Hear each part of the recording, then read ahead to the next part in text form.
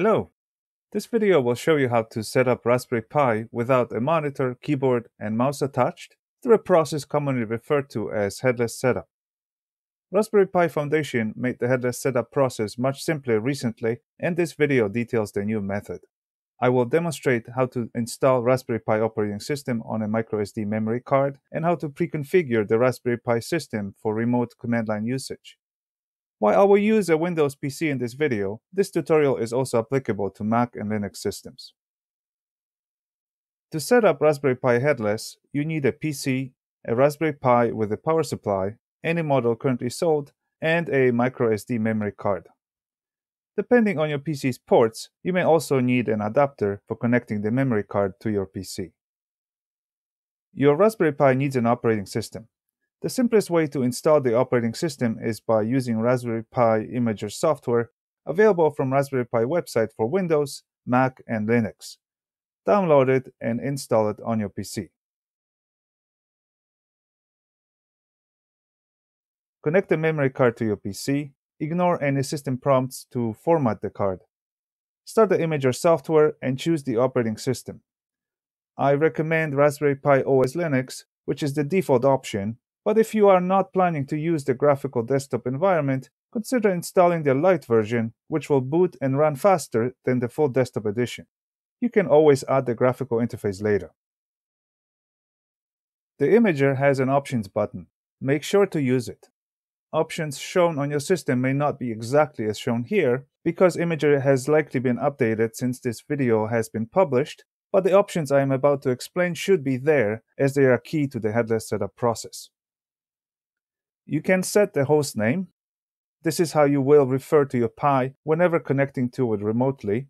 I recommend changing the host name from default if you have more than one Raspberry Pi, or if you plan to use your Pi on a public network like a school or library, so it does not conflict with other Raspberry Pi devices active on the network. Take note of the host name, as you will need it later. Enabling SSH is necessary for remote access. SSH is a service that runs on the Pi, allowing secure remote connections. Password authentication is standard with Linux systems. Traditionally, the default username is Pi, but you can choose something else. It is recommended that Linux usernames contain only lowercase letters, digits, and maybe contain a period, dash, or an underscore in the middle. Choose a secure password. Remember that your Pi will be connected to internet, and a bad password may compromise your entire network one day. Whatever you choose as username and password, remember it. You will need to complete this entire process again if you forget your login credentials.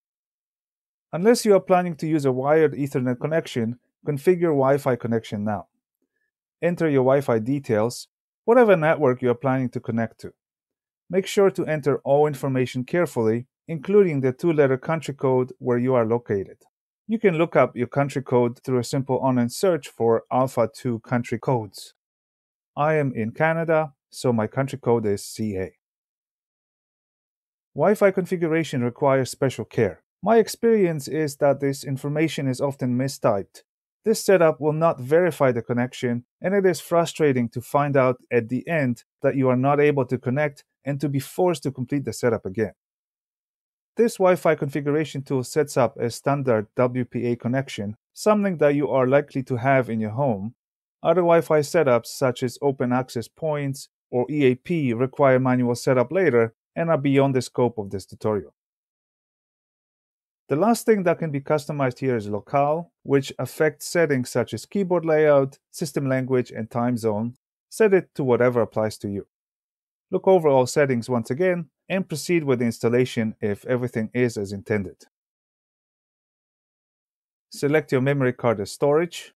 Make sure to select the correct device, as anything on it will be erased by the Imager. The write process will take a couple minutes, depending on the speed of the memory card and whether you choose to verify the installation.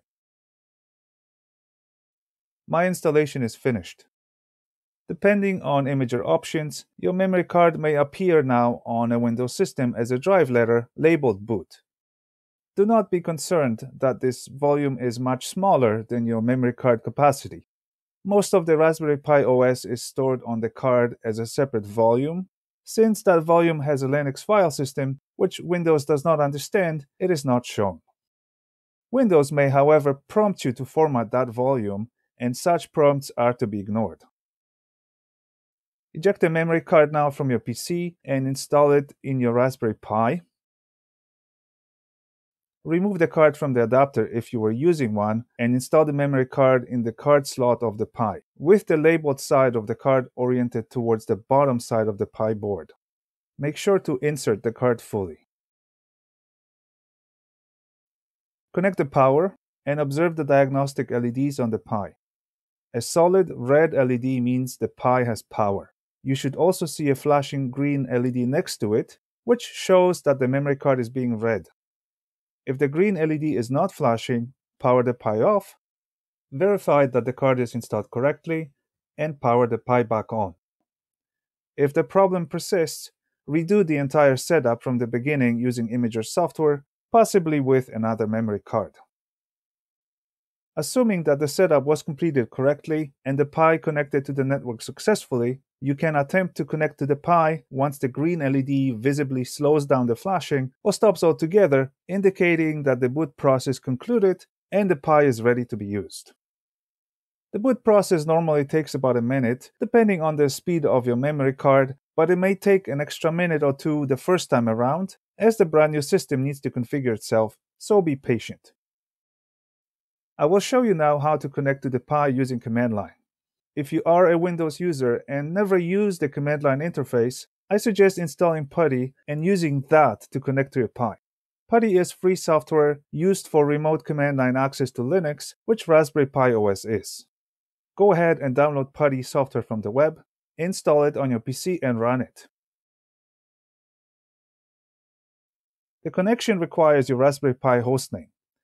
Regardless whether you use Wi-Fi, wired, or mixed connections, both your PC and Raspberry Pi must be connected to the same network. The first time you connect, you will be asked whether you trust the remote Raspberry Pi host. You can accept your Pi's digital signature permanently, so this prompt will not appear next time. Type in the username, whatever you chose in the Imager options, and press Enter. Now type in your Raspberry Pi password and press Enter. Nothing will be shown while you enter your password here. Beginner users expect asterisks to be shown, but this is not the case. Just confidently type your password without mistakes and press Enter.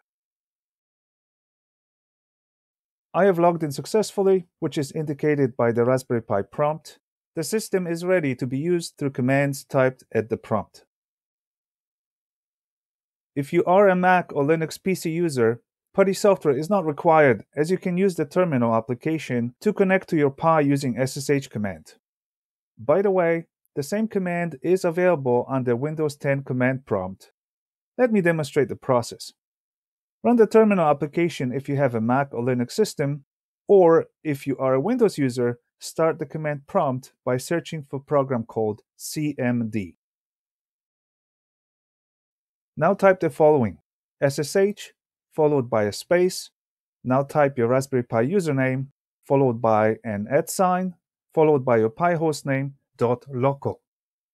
It is important that there is a space between the SSH keyword and the rest of the command, while the username and hostname are typed together without any spaces, formatted like an email address. Press Enter next. Just like with Putty, you will be asked to confirm whether you trust the connection. However, you will not be asked for username here, as it was provided with the original command. Provide the password. Again, nothing will be shown as you type. Press Enter, and you are in. Whether you use Putty or straight-up terminal is a matter of personal preference. Either way works. To wrap things up, let me show you two important commands. You can use the exit command followed by the enter key to disconnect. The Pi will remain on, and you can reconnect to it later. Use the sudo power off command to shut down your Pi safely, minimizing the risk of damage to the memory card when you disconnect the power. Observe the green LED after you issue the command. Do not disconnect the power until the green LED stops flashing. What's next?